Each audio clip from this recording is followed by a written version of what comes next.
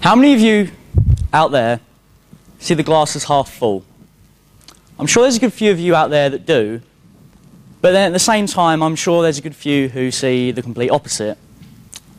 People who just naturally gravitate towards the negative side of a situation.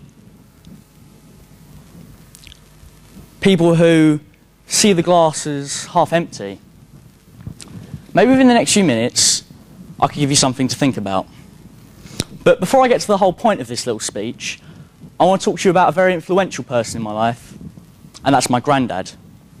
Now, I've never known my dad at all, but in place of him, I guess you could say I've had some father figures in my life, my granddad being the most prominent.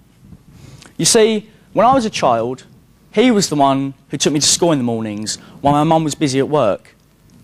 He was the one who took me out to places like Greenwich Park or to the seaside.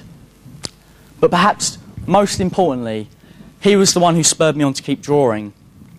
And without him, maybe I still wouldn't be drawing today. He said to me that if you have a talent for something, then you have to stick at it, or one day you'll start to lose it. And that's why I draw every day, even if it's just for a little while, just to keep up with it. He really was my dad in many ways, and that's why it hurt a lot when he started to change, when he started to become slower and less able, when he started to deteriorate mentally. And it showed. Pulling £200 out of the bank for a pint of milk isn't exactly what I'd call healthy behaviour.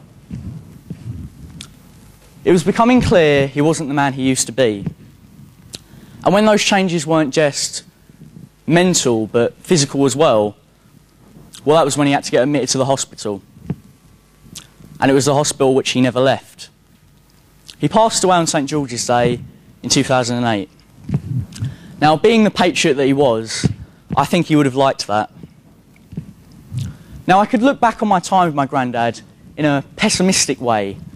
I could think about all those bad things that happened towards the end. But to be honest, that's no good for me, and it isn't for anyone else. You see, if you choose to look at a situation with discontent and sorrow, then what was the point of any of those good things happening at all? And that's not to say those bad memories should be forgotten completely, as they still give us something to learn from, but they shouldn't consume our everyday thoughts and actions and cloud our judgment. And they shouldn't come first place to all those good memories.